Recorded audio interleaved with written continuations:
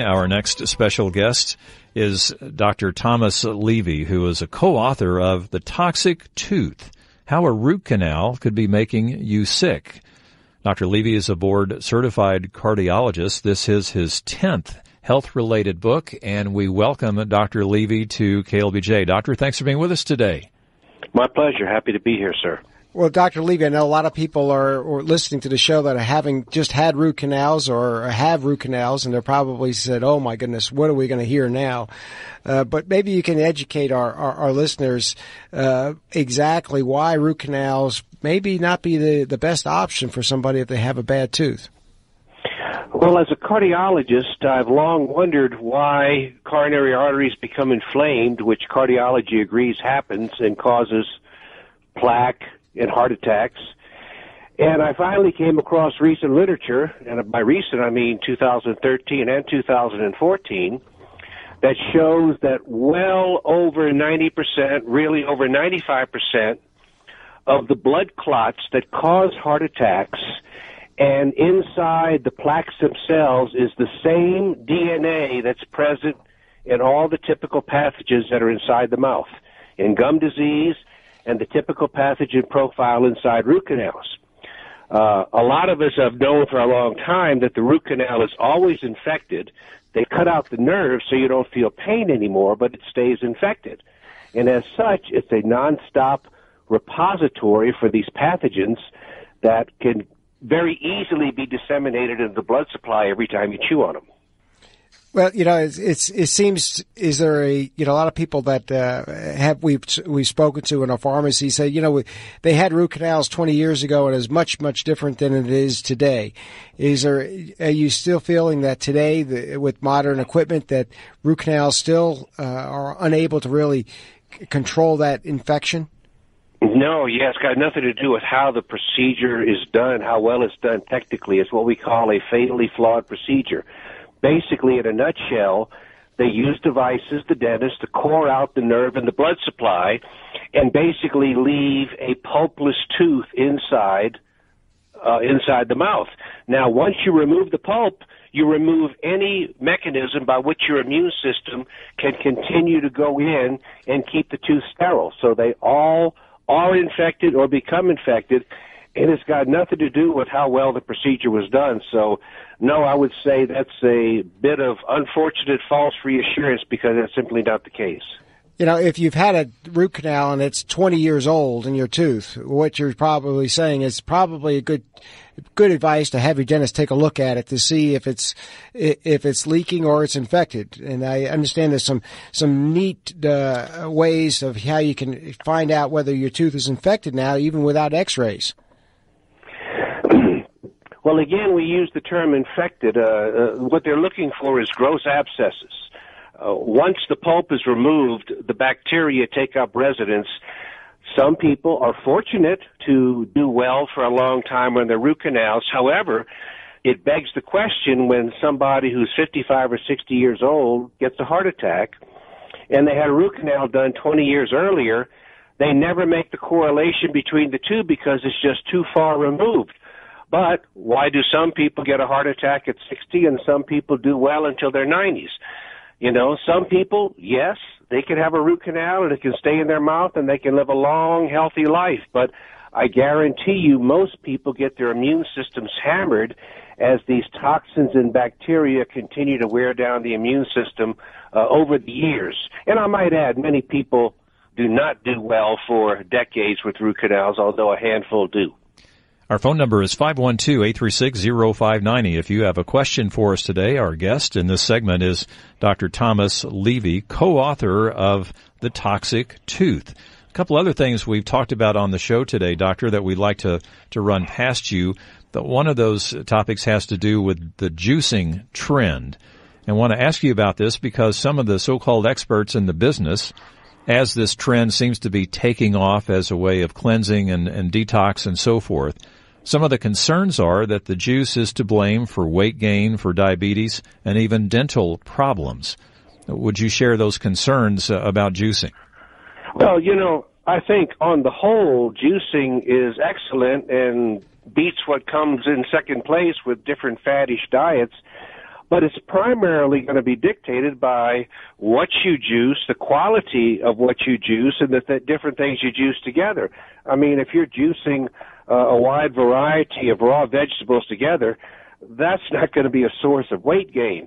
Now, if all you're doing is making the equivalent of fruit smoothies and juicing those, well, you'll get a lot of excess sugar, and weight gain can be a problem. But for the most part, it's really, I think, an overall healthy trend. You know, also, Doctor, there was an article in the Wall Street Journal that talked about mouthwashes and rinsing well. A lot of people think that, you know, if they just rinse with a mouthwash, they're going to get rid of that any of the bacteria that may be there. Could you give us your opinion on that? Well, this goes also to what Dr. Kulatz and I talked about in the book. One of the most important things for maintaining healthy teeth and not even having these indications for root canals or tooth extraction is to maintain healthy gums. And the best way to maintain healthy gums is with a regular warm water pick with a little bit of hydrogen peroxide in it. This keeps the gums nice and healthy. It keeps the barrier to infection going down into the periodontal ligament area. And in direct answer to your question, no, swishing your mouth out with mouthwash, that might be a little bit better than not doing it at all, but it's going to do very little to get the type of food that gets impacted between the teeth. Even flossing leaves a lot of stuff behind, okay? Someone who just flosses and does the mouthwash would still be best advised to go ahead and proceed with a water pick with a little bit of peroxide and some water, warm water, and maybe your favorite mouthwash. And again, this is all outlined in the book. As we begin to wrap up with Dr. Thomas Levy, maybe, Doctor, it'd be helpful because I mentioned in the intro that you are a board-certified cardiologist. Some of our listeners might be saying, well, hey, wait a minute, what's a heart doctor doing? Tell me about my mouth. Maybe you can explain the connection there. Well, as we started out at the top here, what I'm talking about right now is the direct reason for the vast majority of heart attacks. So that makes it about as close to my subspecialty of medicine as you can get. A lot of cardiologists do a lot of good, but they just practice after-the-fact cardiology. They wait till you have chest pain. They wait till you have a heart attack. This I'm talking about is how to keep from getting there in the first place. Well, especially in today's environment where we want our listeners to invest in their health and look at prevention and things that can prevent major catastrophic disease. So it sounds like they need to pay attention to their teeth, and some simple tips is the first step. And as you point out, Doctor, 25 million root canal procedures are performed in the United States every year. So your premise, along with your co-author, is odds are good. If you haven't had one, chances are at some point in your life you will be given the choice of doing just that, right? And that's exactly the word that we're talking about, Dr. Kulatz and I, is choice. We're not saying ban root canals. We're not saying never get a root canal, or as the dentist, never do a root canal, but we are saying let the people make a choice. In 2009, they came out with a study in the Journal of the American Dental Association that simply showed if you have one or more root canal treated teeth in your mouth, you have a greater chance of coronary artery disease or heart attack, plain and simple. And that should be part of the informed consent. There's lots of stuff we do in medicine that has side effects.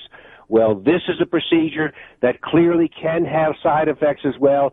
And it shouldn't just be the dentist saying, well, you need a root canal, and that's the entire informed consent. Doctor, with just a minute or so left, we want to give you a chance. Anything else in the book, any key takeaways that you would like for our listeners to hear about today, and to encourage them to go to their favorite bookstore and to check out your book? Well, only that this has been a topic of controversy for over 100 years, called the focal infection theory. And things have been going back and forth, back and forth. Well, the point of this book, because Dr. Kulatz and I wrote another one in 2002, is now we have the scientific literature.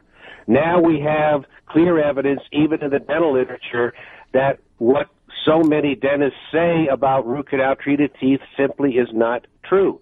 They may believe it's true. I can't look in the heart and soul of these dentists, but They are simply wrong and misguided about this procedure, and it's causing a huge amount of morbidity and mortality in this country.